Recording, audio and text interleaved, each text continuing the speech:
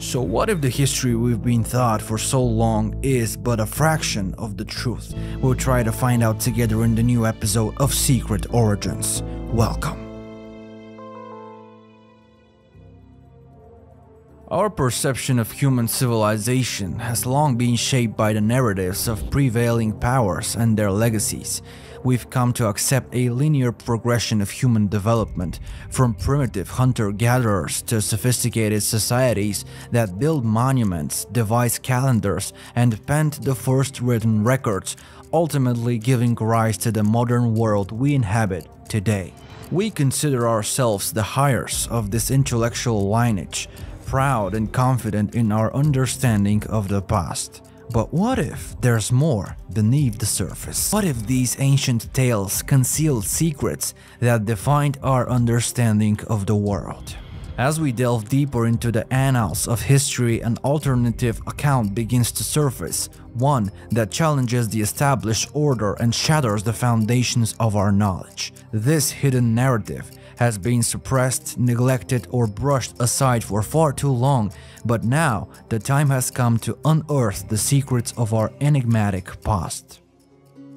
The story begins in 1947 when a Bedouin shepherd named Muhammad ed-Hibin was searching for a lost goat near Qumran on the northwest shore of the Dead Sea. He accidentally stumbled upon a cave that contained large clay jars. To his surprise, inside the jars were parchment and papyrus scrolls wrapped in linen. The shepherd and his companions collected the scrolls unaware of their historical importance and sold them to the antiquities dealer in Bethlehem. Word of discovery eventually reached scholars who recognized the scrolls' significance and began efforts to acquire and study them. Excavations led by archaeologists were conducted in the Qumran area, revealing a series of caves that contained additional scrolls and fragments, ultimately resulting in the discovery of around 900 manuscripts. These ancient scrolls became known as the Dead Sea Scrolls. They contain a collection of texts such as biblical manuscripts, apocryphal works, and documents related to the beliefs and practices of a Jewish sect, likely the Essenes. Remarkably, among these manuscripts was a mysterious non-canonical religious text that had been long forgotten by human civilization. This text, known as the Book of Enoch, offers a fascinating perspective on the relationship between humanity and supernatural realms, including detailed descriptions of angels, demons, and apocalyptic events. The discovery of the Dead Sea Scrolls and the Book of Enoch has challenged our understanding of history and offers a glimpse into the spiritual and mystical beliefs of ancient people. It reminds us that there is always more to learn and discover about our past and the role that supernatural beliefs have played in shaping our understanding of the world. So, who is Enoch, and why is he important? Enoch is a biblical figure mentioned in the Hebrew Bible, specifically in the Book of Genesis. His story is quite brief in the Bible, but becomes more elaborate in the later texts such as the Book of Enoch. The Book of Enoch comprises 5 books: the Book of Watchers, the Book of Parables, the Astronomical Book, the Book of Dream Visions, and the Epistles of Enoch, containing about 100 chapters in total. These chapters tell the story of Enoch, the 7th patriarch in the Book of Genesis. However, the Book of Enoch offers a different perspective on the events leading up to the Great Flood, a different story than the biblical one. According to the Bible, Genesis 5:18-24, Enoch was the son of Jared and the father of Methuselah, making him the great-grandfather of Noah. He lived in the antediluvian period before the Great Flood. The Bible states that Enoch walked with God, which suggests a close relationship between Enoch and God. Unlike other biblical figures who lived exceptionally long lives, Enoch is said to have lived for only 365 years. The Bible then says, Enoch walked with God, then he was no more because God took him away. The Book of Enoch as an apocryphal text expands on the biblical account and provides more details about Enoch's life and experiences. In this text, Enoch is portrayed as a righteous man who receives divine revelations and is granted access to heavenly realms. He is shown the mysteries of creation, the workings of the celestial bodies, and the ultimate fate of humanity. Enoch also learns about the Watchers, the fallen angels who disobeyed God and caused corruption on earth. Enoch serves as an intermediary between the fallen angels and God, delivering messages of judgment and conveying the angels' pleas for forgiveness. However, their pleas are denied and they're condemned to punishment. In the course of his heavenly journeys, Enoch encounters various celestial beings, including the archangels Michael, Gabriel, Raphael, and Uriel, who provide him with additional knowledge and guidance. The Book of Enoch describes several journeys that Enoch undertook guided by the Watchers. These journeys took him too far off otherworldly realms that defy the knowledge and understanding of the time. Were these journeys merely symbolic, or is it possible that Enoch truly visited other planets or dimensions with the help of advanced alien technology? In later Jewish mystical texts, Enoch is ultimately transformed into the angel Metatron. In these accounts, Enoch is taken up to heaven, where he undergoes a metamorphosis and becomes a powerful angelic being serving as a celestial scribe and an intermediary between God and humanity.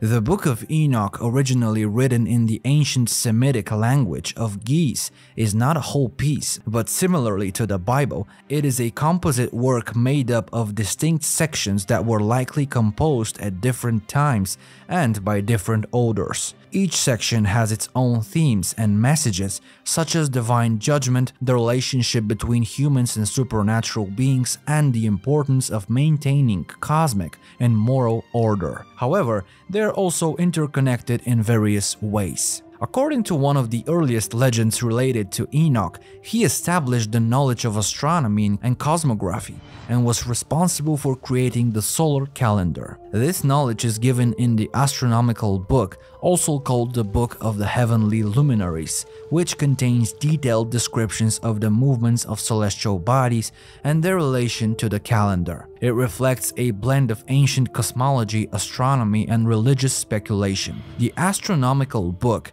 emphasizes the order and harmony of the universe as a manifestation of divine wisdom and offers guidance on the proper observance of sacred times. In the whole Book of Enoch, angels play a significant role and are depicted in a more detailed and elaborate manner than in many other religious texts. There are two types of angels described by Enoch: the archangels and the Watchers. The archangels are depicted as God's loyal servants who execute divine judgment and maintain cosmic order. Some of the key archangels mentioned in the Book of Enoch are Michael, Gabriel, Raphael, and Uriel.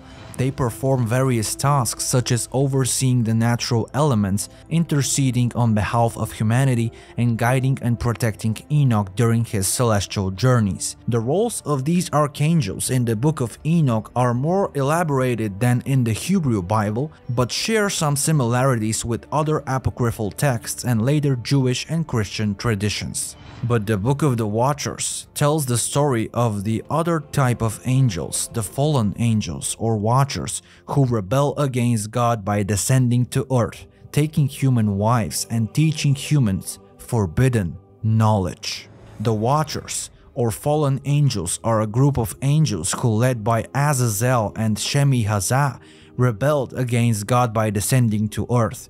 The offspring of the Watchers and human women are the Nephilim, a race of giants who cause corruption and destruction on earth. This further provokes the wrath of Yahweh, and according to the Bible, the consequence of this mingling between the fallen and mortals leads to the creation of half angelic, half human offspring. The story of the Watchers in the Book of Enoch is an expansion of the brief account in Genesis 6:1-4, and it offers a more complex and morally ambiguous picture of the fallen angels than is typically found in other religious texts. The Nephilims are described as giants and savages who threatened and plundered mankind. For their unrighteous deeds, the Watchers were punished and were sent to the underground prison, and Enoch became the mediator between the gods and the imprisoned Watchers. Enoch's journeys between heaven and earth in his role as a mediator are also discussed in the book, describing how he flew with the angels and saw the rivers, mountains, and very ends of the earth from above. Despite Enoch's intervention, the gods decided that the planet and its all inhabitants must be punished due to their wrongdoing. The punishment was a great flood that destroyed the Nephilim and left the Watchers in their prison. Before the flood, however, Enoch was taken to heaven in a chariot of fire. The Nephilim mentioned in the Book of Enoch are not the only place in the biblical canon in which they appear. In 1332-33, the Israelites visited a land inhabited by Nephilim who were so large that they made the Israelites look like locusts. Of course, many things in the Bible are seen in modern times as allegorical, and this is more of a philosophical myth than a historical record. The Book of Enoch provides a unique perspective on the relationship between the Watchers and humans, offering an alternative narrative on the events leading up to the Great Flood. However, there is archaeological evidence for a particular great flood in Earth's history which is mentioned in countless religious and cultural traditions worldwide. So did creatures like the Nephilim therefore really exist? Many people say it is just fiction and there is no evidence. But what if there is? Stories about giants have found their place in human history. If giants existed, as records from countless cultures suggest, then the Book of Enoch begins to look less and less metaphorical and allegorical, less like a fantasy myth and more like a manuscript based on actual history. Records of such events can be found in the mythologies of ancient peoples worldwide, particularly among the Babylonians of the Middle East. The ancient Near East, known as the cradle of civilization, was home to the Sumerians, Akkadians, Babylonians, and Assyrians, who developed the first written language, studied astronomy, and created libraries. In the mythologies of these cultures, the gods came down to earth and taught them their arts and knowledge. The Book of Enoch and Sumerian mythology both describe a process in which advanced beings shared their knowledge and technology with humans, leading to their rapid development. It is quite intriguing to think about the precision with which ancient civilizations such as the Sumerians, Egyptians, and the Mayans were able to align their monuments with celestial bodies. How did they gain such accurate astronomical knowledge? Could it be that the knowledge shared by the Watchers was actually the result of contact with a highly advanced alien civilization? According to Sumerian texts, a group of supernatural beings visited Earth in the distant past. The Sumerians referred to them as the Anunnaki, which means those who came from the sky. The Anunnaki were perceived as gods by the Sumerians, and modern thinkers such as Zecharia Sitchin and Erich von Däniken believe that they were an ancient race of extraterrestrial beings who came to Earth. The Anunnaki, according to Sumerian mythology, were a group of deities who descended from the sky to shape human civilization. They were said to have taught humans various arts, sciences, and technologies, much like the Watchers in the Book of Enoch. This parallel between the two accounts raises the question, could the Watchers and the Anunnaki be one and the same? The Sumerian civilization, which emerged in the region of Mesopotamia around 4500 BC, is considered one of the world's first advanced civilizations. Their sophisticated knowledge of astronomy, mathematics, architecture, coupled with the striking similarity between the Anunnaki and the Watchers, suggests that there might have been a connection between these ancient texts and the possibility of extraterrestrial intervention in human history.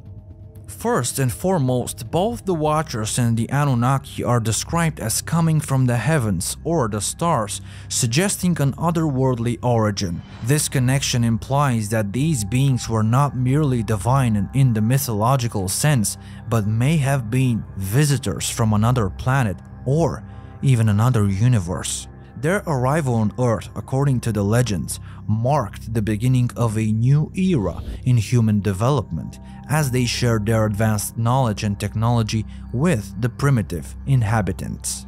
Another intriguing point of comparison is the physical appearance of the Anunnaki and the Watchers. Both are often described as humanoid beings of immense stature, with features that set them apart from humans. The Anunnaki were said to have shining, radiant faces, while the Watchers are frequently depicted as luminous beings. They both have wings and come from the sky. Moreover, both the Watchers and the Anunnaki are depicted as intermingling with humans, sometimes producing offspring that possessed extraordinary abilities. The mingling of the celestial and the terrestrial has been interpreted by some as evidence of genetic manipulation, suggesting that these beings may have played a role in shaping the human species as we know it today.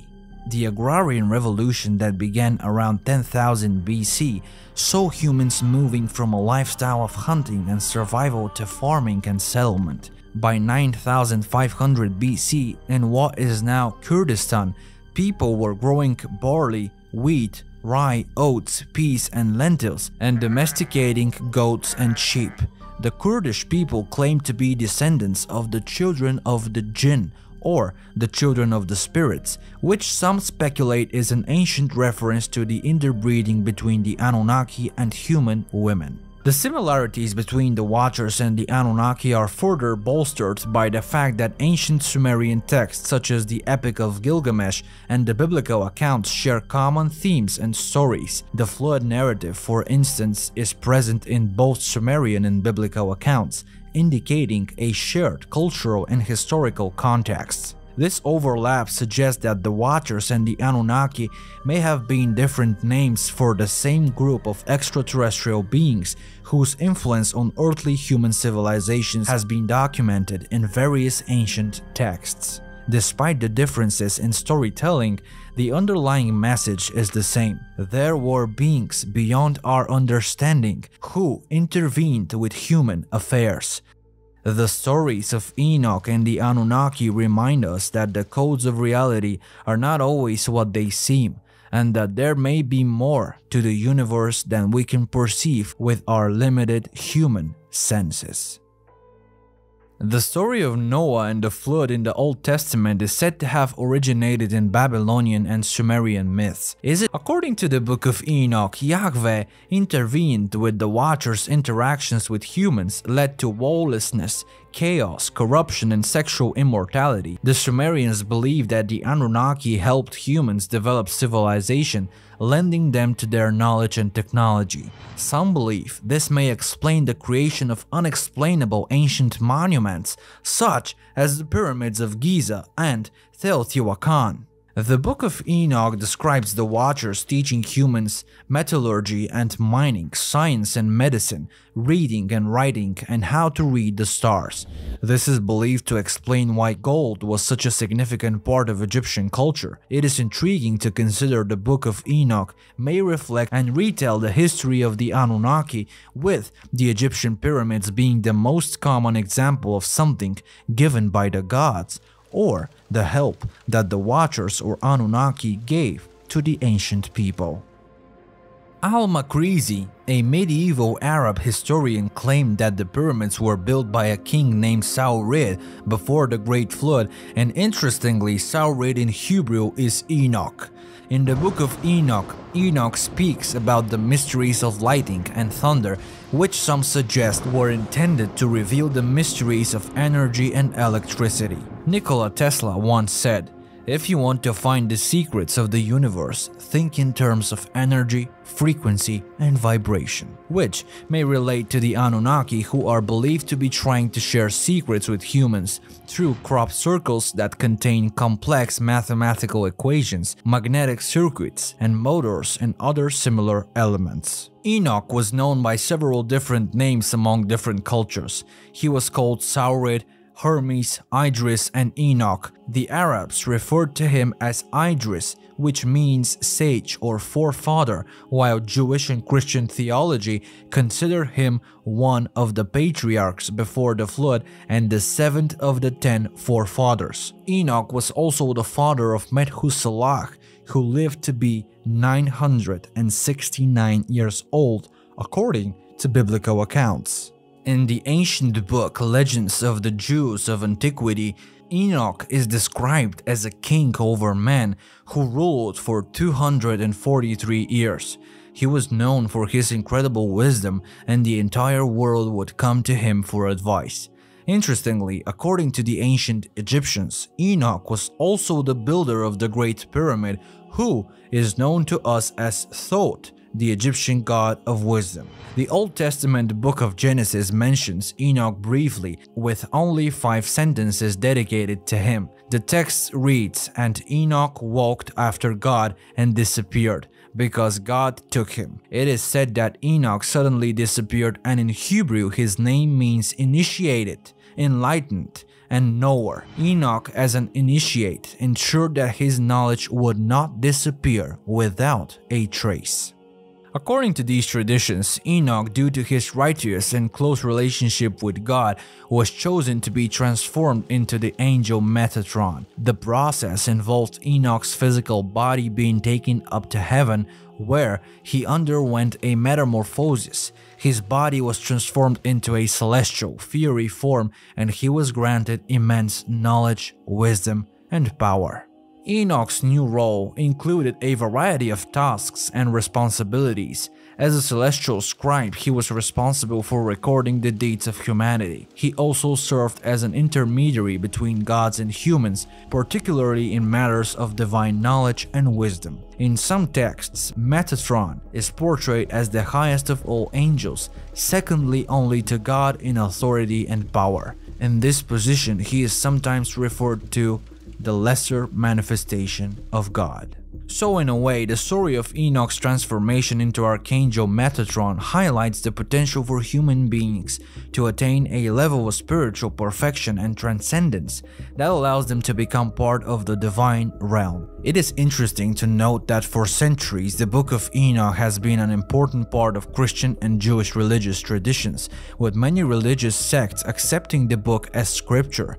Additionally, some even suggest that the Book of Enoch was the inspiration of the Book of Genesis due to their many parallels and overlapping stories. Therefore, the question arises, why is the Book of Enoch not part of the Bible? The answer may be found in the differences between the religious traditions that led to the formation of the canon, as well as the political and cultural context of the time. Regardless, the Book of Enoch remains a fascinating and thought-provoking text that challenges our understanding of human history and the role that supernatural beliefs have played in shaping our worldview. It may seem unbelievable that stories of the Watchers, Anunnaki, and the Nephilim giants have been forgotten, the Sumerians ignored, and the Book of Enoch, along with the Gospel of Mary and Thomas, censored from the biblical canon. However, these stories fundamentally alter our understanding of human history by presenting a new, or forgotten, old perspective on who we are. Perhaps these stories have not been entirely erased but allegorically retold throughout the story of Adam and Eve in the Bible, the Book of Enoch, and other ancient writings. By reading the story of Adam and Eve allegorically, it is easy to see the parallels between the story, the Book of Enoch, and other ancient writings. The authors of the story of Adam and Eve may have been retelling the stories in the Book of Enoch and the Sumerian story of the Anunnaki in their own way, inserting this important part of history allegorically into their own religious canon. Was Enoch's story merely a myth, or does it contain evidence of an ancient connection between humanity and advanced outworldly beings? As we continue to explore the mysteries of our past, it is essential to keep an open mind and consider alternative explanations for the enigmas we encounter. These ancient records continue to exist through time, reminding us of our history in different forms, so that we may one day remember our cosmic human lifeline. Enoch's tale is full of mystic elements like magical wisdom, demons, giants, fallen angels, and divine encounters. But many scholars believe that the Genesis authors actually flipped the Babylonian myth, which places the ziggurat at the peak of civilization, thus emphasizing that Genesis shares many elements with older Mesopotamian myths. But how so? Enoch is a really interesting character in the Bible. He's mentioned right between the stories of the first people and God's big decision to reset the world with a massive flood. The ancient people of Mesopotamia, where the Bible has some of its roots, believed that people should know about magic, farming, and other secret stuff that gods know. But the Bible's writers thought differently, saying this special knowledge was for God and the other gods only. And there's another difference. Mesopotamian folks thought cities were great, but the Bible sees cities as a bad thing. Enoch's story really emphasizes this contrast. Today, we're going to look at Enoch's origins, which surprisingly go all the way back to the oldest god we know from Mesopotamian history. What's interesting is that even though Enoch gets only a quick mention in the Bible among a long list of names similar to an old Sumerian king list, a lot of books were later written just about him. This makes Enoch a pretty mysterious guy. Professor Seth Sanders links Enoch to much older Mesopotamian myths. He explores these links in his insightful book From Adapa to Enoch, Scribal Culture and Religious Vision in Judea and Babylonia. According to him, a key myth that influenced the biblical and Enochian traditions is the tale of Adapa, a major character in ancient Mesopotamia. Adapa was so influential that some scribes even claimed to be him. Adapa was seen as a powerful sage who interacted with the gods and wrote significant religious texts. Enoch and even Moses are seen as similar figures, being described as heavenly revealers. Like Adapa, they meet with God and bring divine revelations to people. For example, Moses climbs a mountain to meet God and then returns with his teachings. Enoch does something very similar. The importance of these figures is their role as intermediaries between the divine and human worlds. The scribes of the Dead Sea Scrolls often depicted themselves as existing in heavenly realms, much like a passage in Ephesians does. Notably, the first evidence of scripture comes from these scrolls. Despite Enoch not being considered scripture in modern Bibles, it was incredibly popular during the Dead Sea Scrolls era, surpassing many revered books of today. Professor Gabrielle Boccaccini suggests an ancient rivalry. She believes there were two Torahs, one featuring Moses as we have today and another one with Enoch as the central figure. These two factions seem to compete over Jerusalem's temple, an idea supported by Dead Sea Scrolls scholar Kip Davis. Dating back to Sumer, ancient sages traversed between heaven and earth to bring back wisdom in a shamanic role. They were believed to reveal divine secrets of the universe, often used to legitimize rulers' authority. This spiritual insight gave these sages a certain level of protection and power over others. They were often employed by kings and viewed as authority figures by followers of their religions.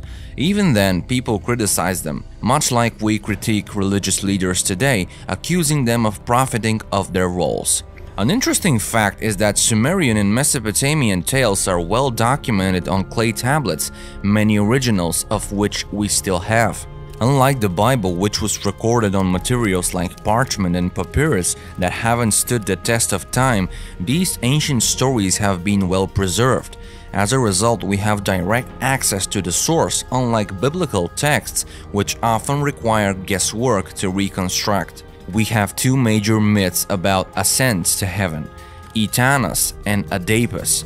In the myth of Etana, a Sumerian king named Etana is infertile and seeks the plant of birth from the gods.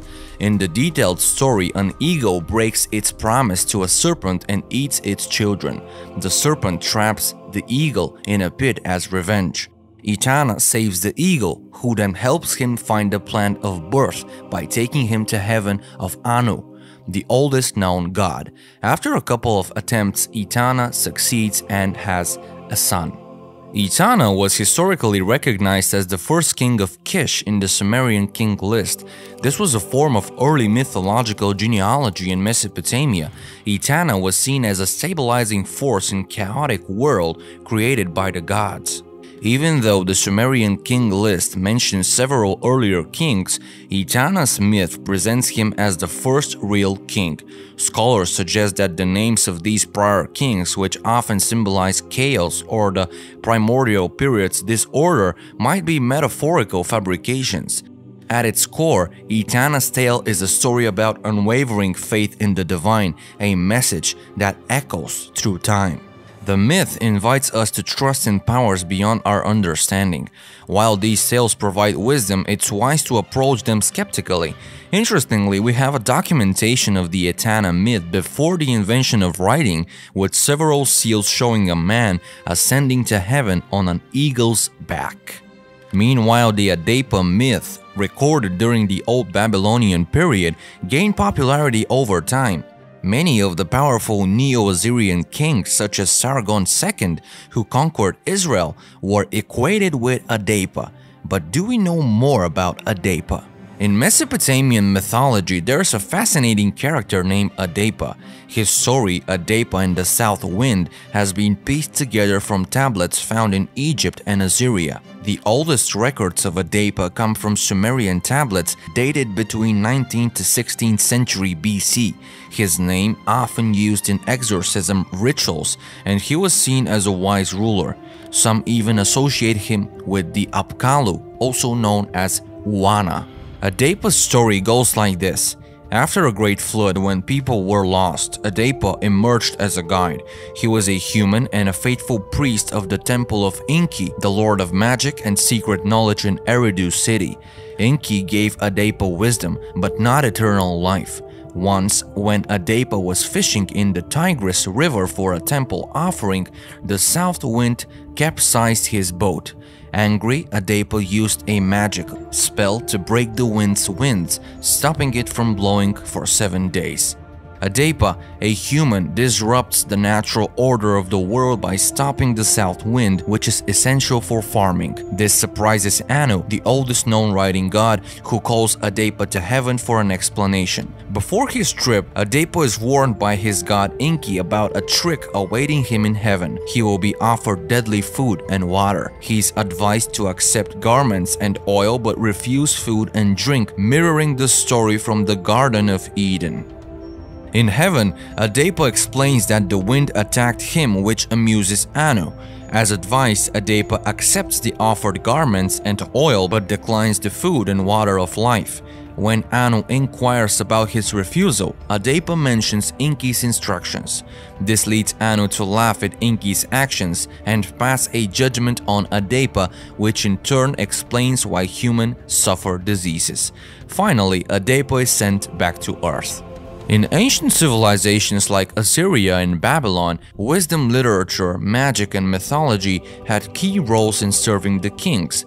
Despite changes in power from the fall of Babylon to the rise of Persia, temples and priesthoods remain influential. Without a central king, scribes often became the key authority figures holding vast knowledge.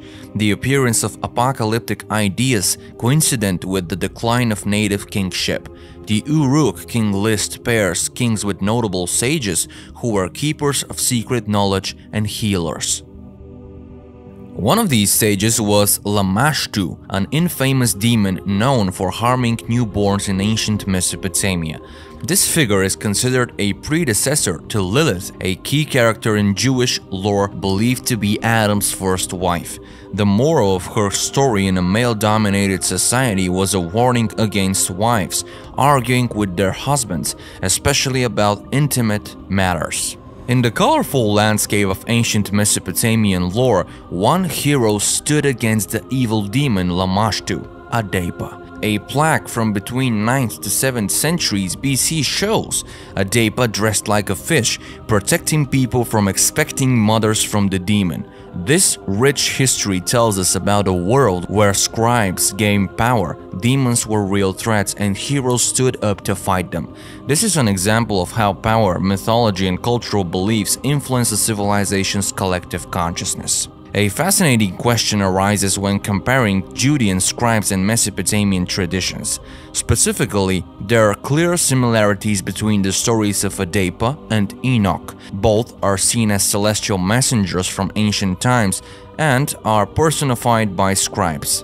Although their narratives don't share many words, there are striking structural similarities between the two, suggesting a potential connection.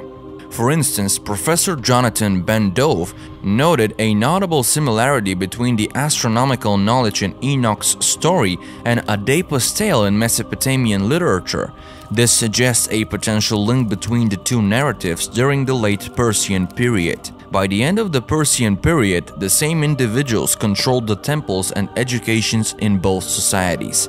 In Babylon, education was centered around Aramaic parchment writing. As native Babylonian families revolted against Persian rule, scribes assumed control of Babylonian temples. These scribes, trained in Aramaic, became teachers of Hebrew scribes, instructing them in writing. It's clear that Hebrew scribes during the Hellenistic period started to use an Aramaic script, which is seen in their writings. The influence of Aramaic scholars was broad, reaching throughout the Persian and Hellenistic empires, which affected intellectual culture significantly. Evidence for this can be found in the Aramaic Levi documents from the Dead Sea Scrolls.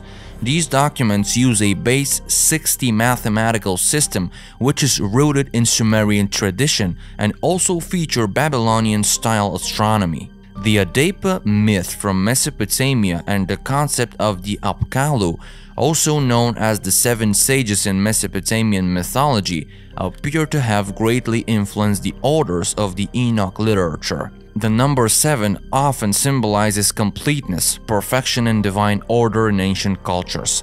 Enoch being the 7th generation from Adam and the Apkallu being 7 sages shows their connection to divine wisdom and their high status. The Apkallu were thought of as semi-divine beings with great knowledge and skills that they share with humans. They were often shown as half human, half fish or bird, and were admired as ancient wise men and helpers of civilization. The Enoch literature reflects the Apkallu in the character of Enoch and the heavenly beings he interacts with.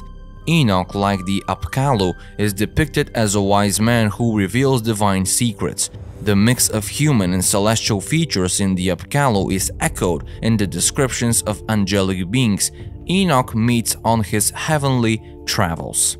To fully understand the origins and influences of the Enoch stories as well as the wider biblical accounts of creation and the flood, it's important to look at the significant historical finding.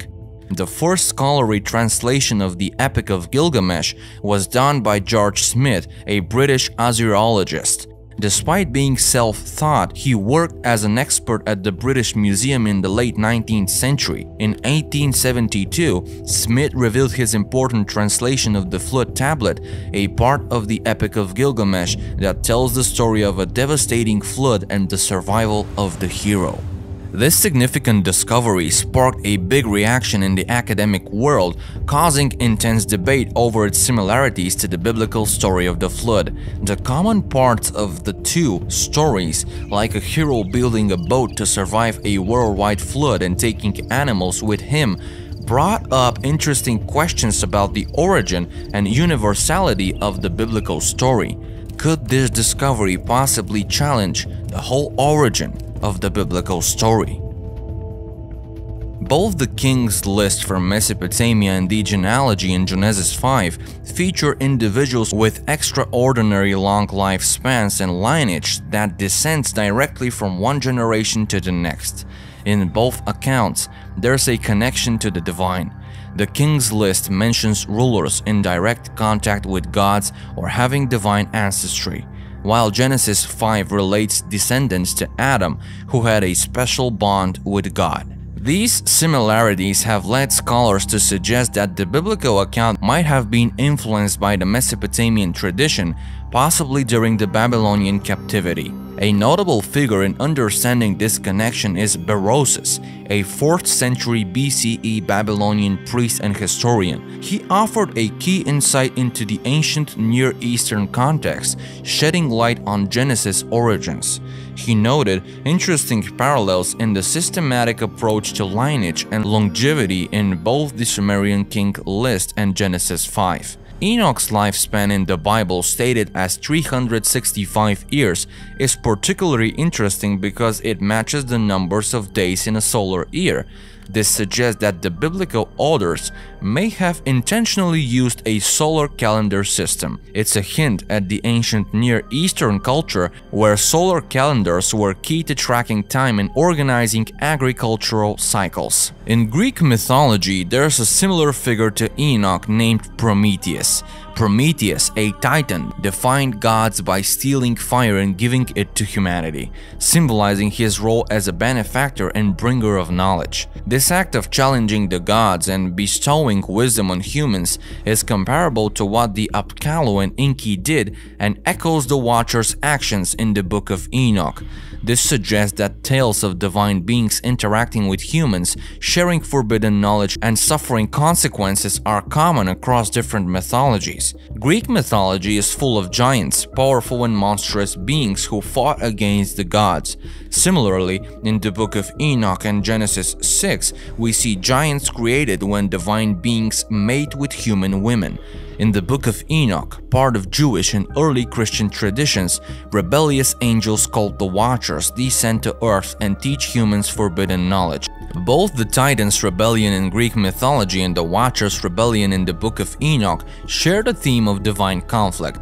These stories both describe struggles for power and the challenges to establish divine rule and the resulting consequences of these rebellions. These connections remind us that no matter how unique each cultural stories may seem, they often echo universal human themes. One figure stands out from our discussion: Enoch.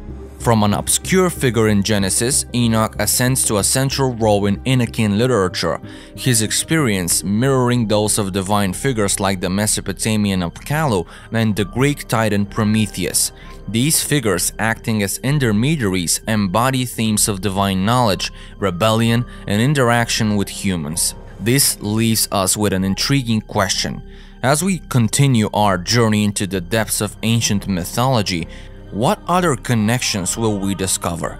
And most importantly, what secrets does Noah, the great-grandson of Enoch, hold that could further unravel the intertwining threads of these ancient stories? Did Enoch knew something even more deeper about our true cosmic origins? Ancient legends, myths, and religions from around the world have spoken of gods and angels, not always in the spiritual sense, but actual flesh and blood beings interacting with mankind. Many of these ancient cultures had vast knowledge of mathematics and astronomy, attributing their knowledge as being handed down from the gods. Who were these godlike beings known to one of the oldest civilizations, the Sumerians, as the Anunnaki? The Sumerian civilization, which emerged more than 6,000 years ago from the Stone Age, is credited with over 100 of the earliest advancements for a modern society. These include agriculture, science, medicine, mathematics, kingship, laws, courts, judges, schools, and essentially all aspects of society that were integral to its development. But how did a civilization like this become so advanced out of nowhere? Is it possible that they were helped by another more advanced extraterrestrial civilization? In recent times, one theory has been tremendously gaining popularity, the one about the ancient astronauts and the beings called the Anunnaki. Who were they? Did they truly exist, and if so, what was their purpose and the motivation for creating humanity? Thought to be the oldest civilization in the world, the southern Mesopotamian civilization of ancient Sumeria emerged around 3000–4000 BC. They left behind valuable evidence of their advanced society, including writing on cuneiform tablets made of clay and stone, which they invented. Using a wedge-shaped stylus to impress symbols onto wet clay tablets, their writing system allowed for information to be preserved. For a long time, deciphering the cuneiform tablets proved difficult. In March 1843, however, thousands of tablets were uncovered at an Assyrian palace, providing crucial evidence of an ancient kingdom. Within a decade, the ruins of the Sumerian capital city of Ur were also discovered. Here, researchers found the ziggurat of Ur, cuneiform tablets, and gold-adorned tombs. But what is interesting is that the cuneiform tablets found at the site reveal more than just evidence of an ancient civilization. They point to descriptions of a group of divine beings known as the Anunnaki, or the princely offspring of God, who, according to Sumerian belief, descended from the sky. The Sumerian civilization believed in hierarchy of gods called the Anunnaki, which the heavenly gods being the supreme deities. These beings possessed immense knowledge and power beyond human capacity, and their origin remains a mystery to archaeologists. The Sumerian tablets suggest the possibility of extraterrestrial origin for the Anunnaki, who played a significant role in the civilization's development. They were responsible for genetically engineering the human race, as seen in the Sumerian king list containing names of kings who lived for hundreds of years, leading researchers to speculate about the presence of extraterrestrial genes. The Sumerian king list is perhaps one of the most important ancient texts that perfectly describes a time in history where literally gods ruled for thousands of years. After the kingship descended from heaven, the kingship was in Eridu. In Eridu, Alulim became king. He ruled for 28,800 years. Alaujar ruled for 36,000 years. They ruled for 64,800 years.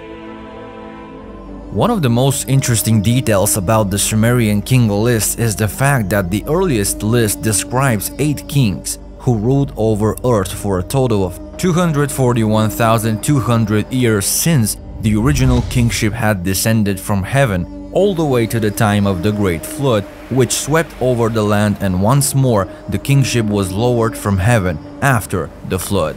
Could the ancient kings of Sumer have lived for hundreds or even thousands of years, making them our extraterrestrial ancestors? Some believe this question was answered over 35 years ago. In 1976, Zecharia Sitchin published the book The 12th Planet, revealing his interpretation of the Anunnaki deities. Sitchin believed that the Sumerian gods were extraterrestrial who landed on Earth over 450,000 years ago, created humans, and played a role in their downfall during a great flood. But why did the Anunnaki visit Earth and create humans? According to Sitchin's hypothesis, they came to Earth to mine gold and created humans to perform the task. This theory is controversial, but provides evidence that the Anunnaki were the original creators of mankind. The Anunnaki claimed to have come from their planet Nibiru and could travel through stargates and wormholes. Zecharia Sitchin also claimed that the Sumerians learned astrology from the Anunnaki, which gave them a deep understanding of our solar system, including Venus and Saturn, and even depicted a 10th planet called Nibiru. Sitchin believed that Nibiru orbits the Sun every 3,600 Earth years and causes disruptions when it passes close to Earth. In 1983, the Washington Post reported a heavenly body as large as Jupiter, and NASA had acknowledged the possibility of a large hidden planet due to gravitational effects observed in our solar system. Modern astronomers have detected a 10th planet larger than Pluto. Some believe that the Anunnaki came from Nibiru and created a shield on Earth using gold to help heal their own planet. So who exactly were the Anunnaki? The term Anunnaki comes from Anu, the chief god of the sky, and Anunnaki simply means the children of Anu, or it can be also translated as those who came from the sky. The three most prominent figures in the Anunnaki pantheon are Anu and his two sons, the half-brothers Enlil and Enki. Anu was the supreme god and ruler of the Anunnaki and was believed to reside in heavens, overseeing the actions of the other gods. Enlil was the god of the air and storm. He was the firstborn son of Anu and his rightful heir, so his role on Earth was as the enforcer of his father's will. In a way, he was the main ruler of the planet. Enki was the second son of Anu. He was the god of knowledge, wisdom and creation. Originally, Enki was worshipped as a god of fresh water and served as the patron deity of the city of Eridu. Today, Eridu is often considered to be one of the oldest permanent settlements in Mesopotamia and perhaps even in the world. The ancient Sumerians also believed that Eridu was the first city in the world, and they documented that belief in the Sumerian king list and the Eridu Genesis. At the current times, at least 18 layers of settlement have been found at the site, so chances are it really was the first city and probably the residence of Prince Enki. Over time, however, Enki's influence grew and this deity was considered to have power over many other aspects of life, including trickery and mischief, magic, creation and fertility. In fact, it was Enki together with Ninhursag, the ancient symbol of the powerful mother, who genetically engineered the first humans called Adamu. They did it by mixing their one DNA with that of Homo erectus and, as a result, created the Homo sapiens. It so reminds us of the biblical phrase that God created us in His own image. Initially, the humans were not able to reproduce. They were created in laboratories and were used as workforce to mine gold. Seeing how his creations, his own children in a way, were being exploited, Enki decided to take care of them.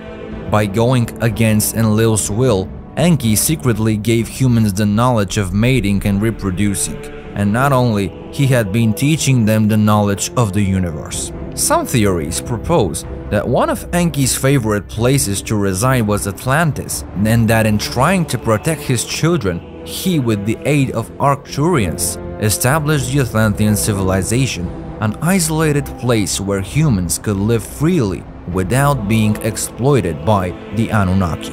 But this act enraged Enlil. In fact, the Sumerian clay tablets describe a war between the two brothers.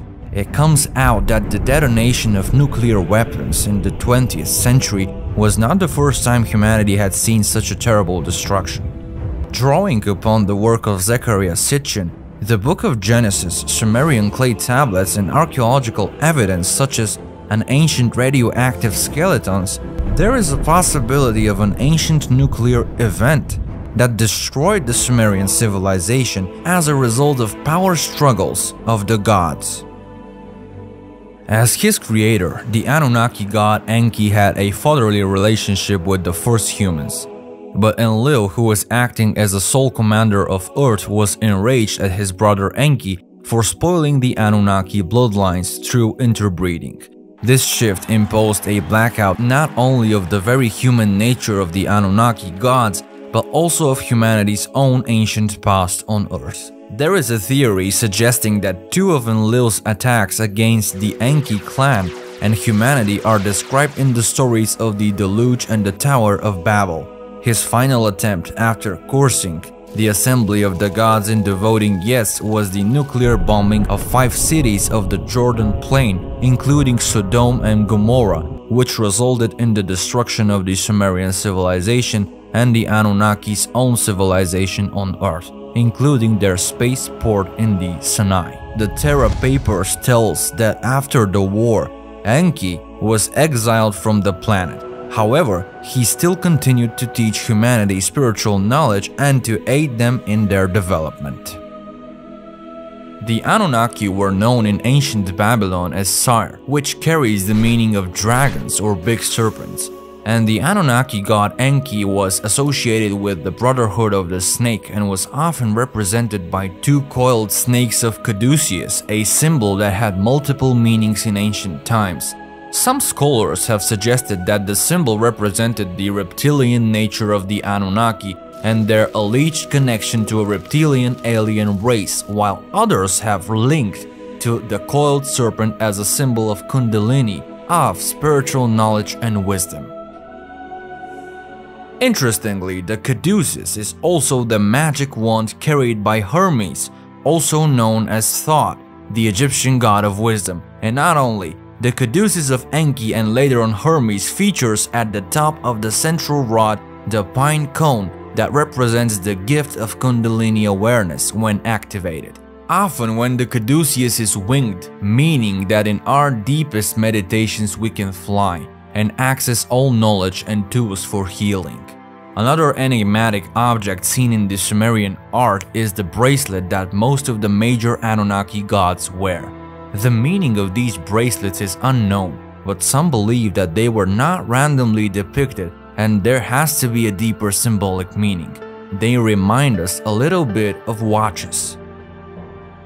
But the most intriguing object that the Anunnaki hold is a pine cone, which is always directed towards something.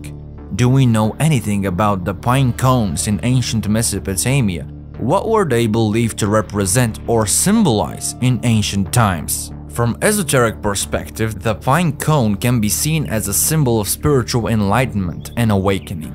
The pine cone is a symbol that has been used in many cultures and religions throughout history, including ancient Sumerian, Egyptian, and Greek cultures. The pine cone was sometimes used as a sacred offering or as a symbol of the divine. For example, in ancient Egypt, the staff of Osiris, the god of the afterlife, was depicted with a pine cone at the top. In Hinduism, the pine cone is sometimes associated with Lord Shiva, the god of destruction and transformation.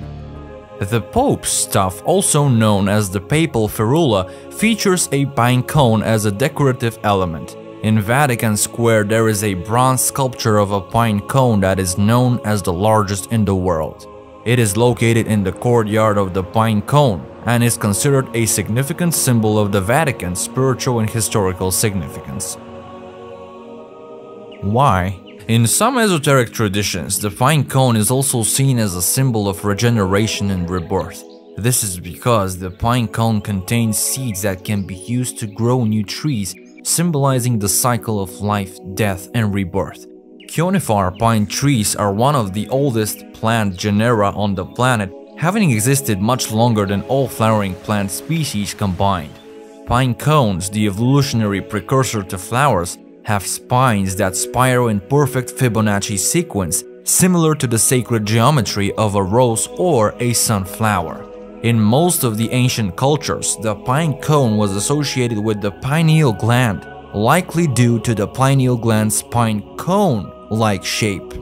The pineal gland, named after a shape like a pine cone, is located at the geometric center of our brain and is closely linked to our perception of light. It is a small endocrine gland responsible for secreting melatonin, which regulates sleep-wake patterns, and circadian rhythms, receives more blood flow than any other area of the body except the kidneys, and is uniquely isolated from the blood-brain barrier system. The pineal gland is also associated with spiritual and mystical experiences and has been referred to as the third eye in some spiritual traditions, or the seat of the soul. It is said to be the gateway to higher state of consciousness and spiritual experiences. Rick Strassman, a psychopharmacologist, believes that the third eye is the source to psychedelic DMT in our bodies. Strassman has hypothesized that large amounts of DMT are released in our bodies during heightened states of spiritual consciousness, such as birth, death, and near-death experiences, or perhaps during the awakening of our Kundalini in a moment of enlightenment. Synthesized DMT or plants containing DMT are often used as a recreational psychedelics or in shamanic ceremonies, such as the ayahuasca ceremony originating in South America. DMT users often report intense experiences of spiritual awakening, contact with entities of supernatural or spiritual origin, and the dilation or compression of time. And what is interesting is that among the reports of thousands users experiencing with ayahuasca, the serpent is documented as the most commonly appearing archetype in their spiritual visions. The pine cone is a special symbol because the spiral pattern found in pine cones is known to contain the golden ratio, or also known as the divine proportion. The golden ratio is a mathematical proportion that is found throughout nature and is associated with beauty, harmony, and balance. In case of the pine cone, the spiral pattern is created by a series of spirals that curve in opposite directions, forming a distinctive pattern that closely follows the golden ratio. The golden ratio is part of the sacred geometry, which is often seen as a way of revealing the blueprint of creation, as it is believed to tap into the fundamental principles and patterns that underlie the universe.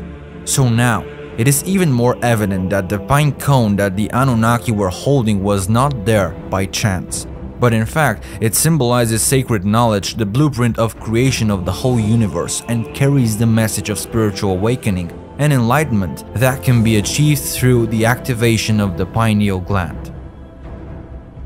And so it comes out that the Anunnaki not only created humans as slaves, they also played a role in the evolution of human consciousness, helping humans to access and cultivate their spiritual potential.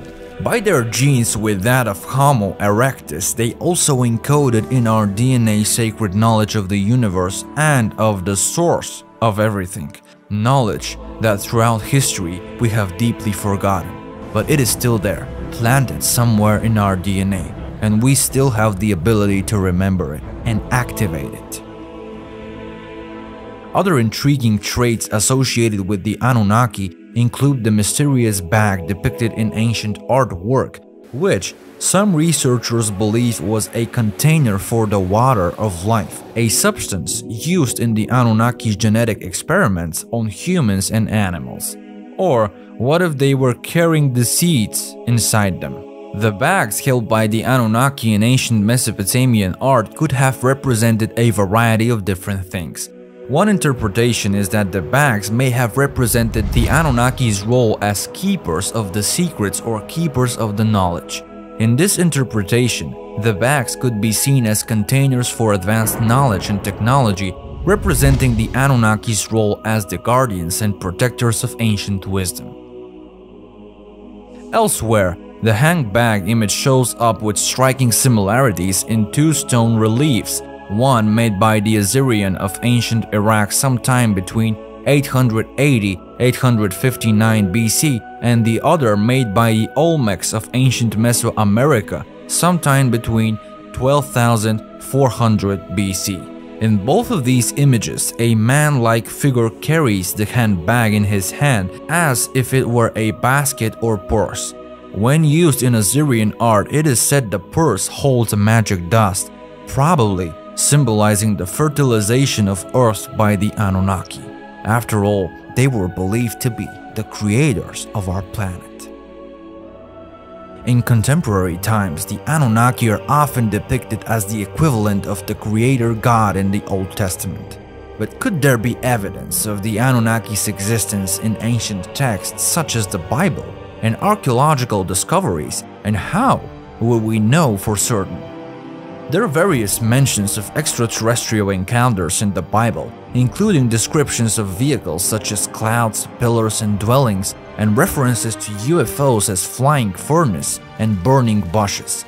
The Book of Genesis also mentions the sons of God having offspring with human females, resulting in hybrid beings known as the Nephilim. They are described as possessing a cloak or garment that gave them powers similar to those of the Anunnaki of Sumeria. Ancient texts, such as the ones Zechariah Sitchin was deciphering, imply that the Anunnaki owned the Garden of Eden. So, it turns out that the serpent was a member of the Anunnaki, not just a biblical creature. It is speculated that it was indeed Enki himself, who transformed into a serpent to give the knowledge of mating to his children Adamu. And it seems logical since Enki has always been associated with the symbol of the serpent. The Book of Ezekiel also describes possible extraterrestrial encounters. Ezekiel is a major prophet in the Old Testament of the Bible. He was a priest who was living in exile in the city of Babylon. According to the Bible, Ezekiel was chosen by God to receive visions and messages, which he then delivered to the people of Israel to guide them and warn them of coming judgment. Ezekiel's prophecies are recorded in the Book of Ezekiel, which is one of the books of the Hebrew Bible and the Christian Old Testament.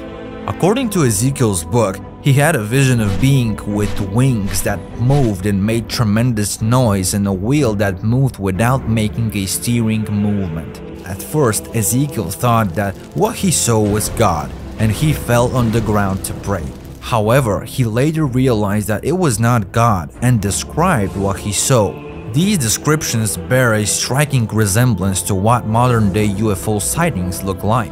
Some researchers have speculated that being with wings could be a representation of extraterrestrial spacecraft, and the wheel could be a depiction of a type of propulsion system that aliens might use. Interestingly, the original Hebrew text of Ezekiel does not mention the word God, but instead refers to the splendor of the highest. In the Book of Ezekiel, the splendor of the highest arrives a second time, causing Ezekiel to feel the gravity and gives him a measuring device to measure a building. So, can Ezekiel's descriptions be interpreted as evidence of contact with extraterrestrial beings in ancient times? What if it was the same as the Anunnaki? So far, we've seen that it's a fact that there is a widespread belief that the Anunnaki were alien entities who played a significant role in shaping human history. However, is there any proof? To answer this, we'll go back 20 years. The location is Iraq. During Operation Iraq Freedom, American troops were deployed to maintain order in Baghdad. However, looters took advantage of the chaos and destroyed numerous ancient artifacts, including musical instruments and cuneiform tablets. It is believed that the cuneiform tablets that were stolen from Iraq museums during the chaos of the war in 2003 contained crucial information about the Anunnaki and their connection to extraterrestrial beings. The coordinated and organized nature of the theft, with individuals using earpieces to gain access to double-locked doors and steal valuable items, suggests that this was not a random act of war. So the question is, was this a deliberate attempt to conceal forbidden knowledge from the past? What if the stolen texts contain significant information that supports the theory of an Anunnaki connection and the involvement of extraterrestrial beings in shaping human history? Millions of people worldwide are interested in the possibility that extraterrestrial beings have played a significant role in human history.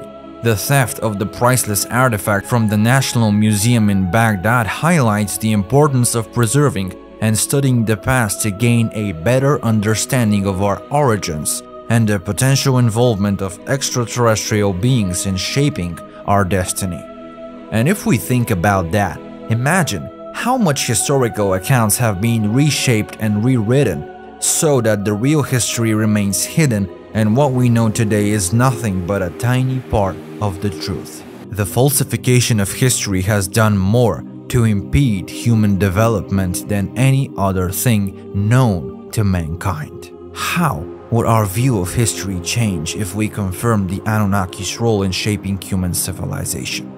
Will we need to rewrite our history books? And if so, how would that affect our understanding of ourselves and our place in the world?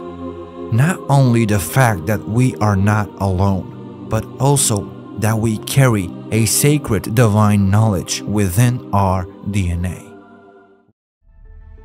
From Noah's Ark in the Bible to the Mesopotamian accounts of Utnapishtim, Zizdura, and Atrahasis, the narratives of a devastating deluge, and the determined survivors who preserve life on Earth are intertwined in our collective memory. This shared mythology spans continents and cultures with striking similarities, suggesting a common origin or perhaps a historical event that left an inerasable mark on human consciousness. consciousness. What could have triggered such a myth? And is it possible that these tales conceal evidence of extraterrestrial involvement in Earth's ancient past? Could the Great Flood represent a catastrophic event orchestrated or influenced by ancient aliens which reshaped the face of Earth and forever altered the course of human development, as well as our understanding of the cosmos and our place within it? The notion of a cataclysmic event that shocked the world is not just a figment of human imagination. In fact, there are myriad of ancient accounts describing lost cities and great floods which can be found across different cultures and civilizations. Tales of divine retribution in the form of devastating floods are prevalent in various myths, hinting at a shared experience among diverse societies. One such legend that recounts a great flood sent by the gods to cleanse the world is the Epic of Gilgamesh. Actually, there are several Sumerian myths about the Great Flood that bear striking similarities to the biblical story of Noah's Ark, which has led some researchers to believe that they share a common origin. In the Bible's Book of Genesis, it is written that Yahweh, who created man from dust, decided to bring the Great Flood to earth because of mankind's increasing corruption and downfall.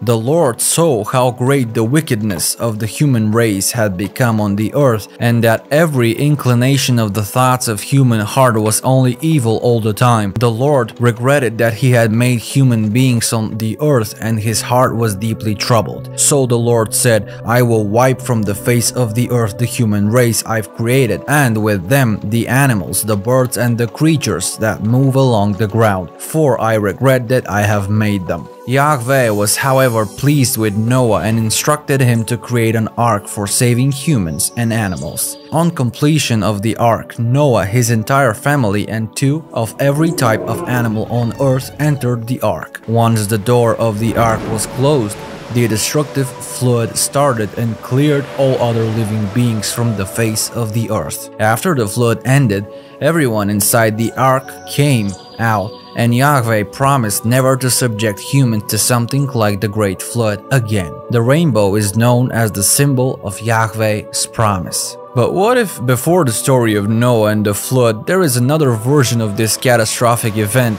and of a human who was saved by the gods? In the Epic of Gilgamesh, the hero encounters the character Utnapishtim, who, like Noah, was instructed by a god to build a large boat and fill it with animals and his family in anticipation of a great flood. But what was the reason behind the flood described there? Was it sent again as punishment for humanity? The myth begins with the creation of humans by the gods, also known as the Anunnaki, or in other words, the extraterrestrial beings who came from the sky. Enki genetically engineered and mixed the DNA of Homo erectus with his own and created humans to work as laborers who mine gold, taking care of the gods' needs and maintaining their temples. Over time, the human population grew, and their noise disturbed Enlil, Enki's brother and the main ruler of Earth, who couldn't sleep because of it. Enlil convened a council of the gods, and they decided to send a series of plagues and famines to reduce the human population.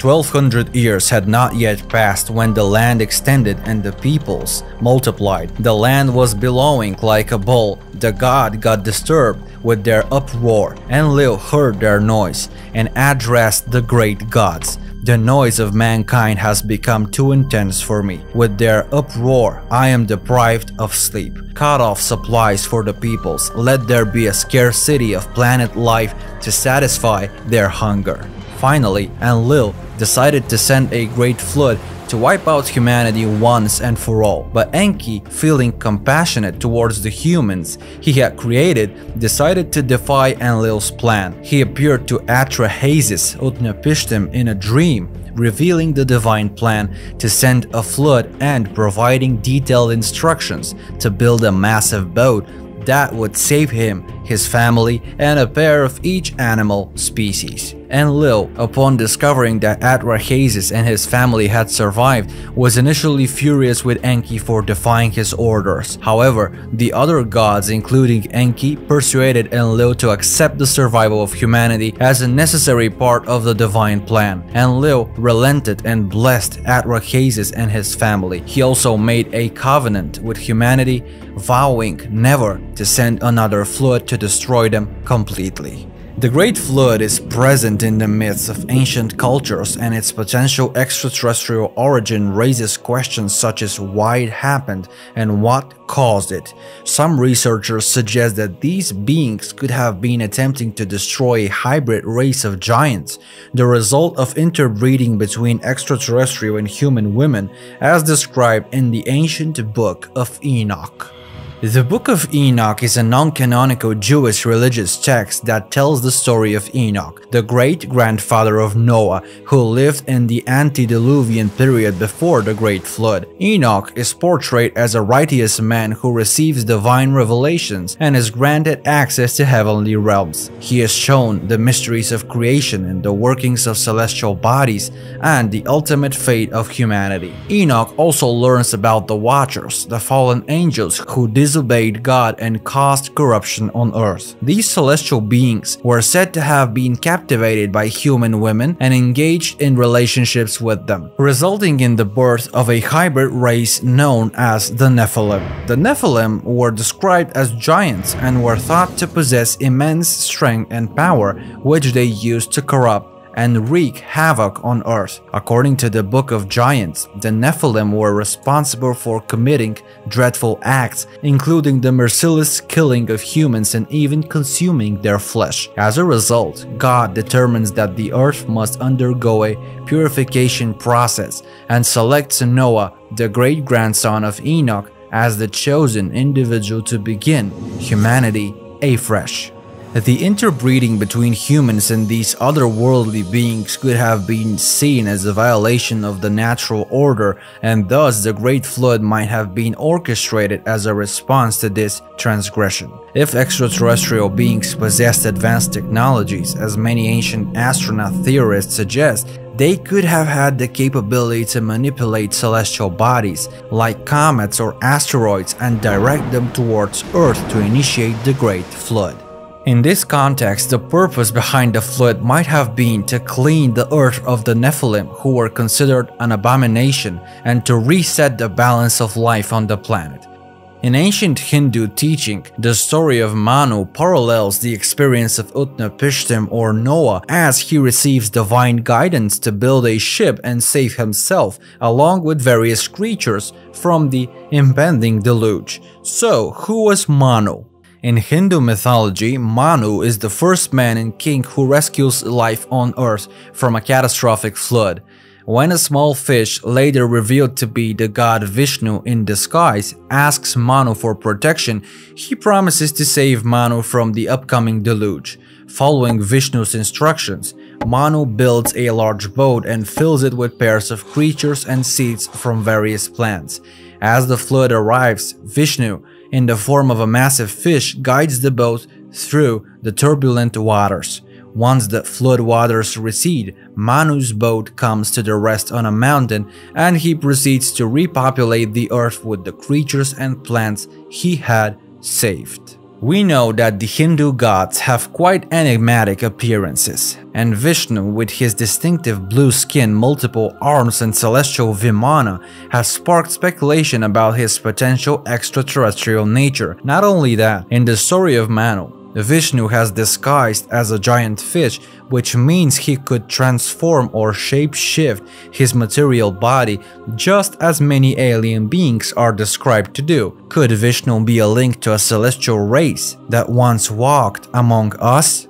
The striking similarity in these stories across such diverse cultures has led many anthropologists to speculate that these myths may be rooted in a real event, a catastrophe so immense and unforgettable that it was engraved into the collective memory of humanity and passed down through generations as mythology.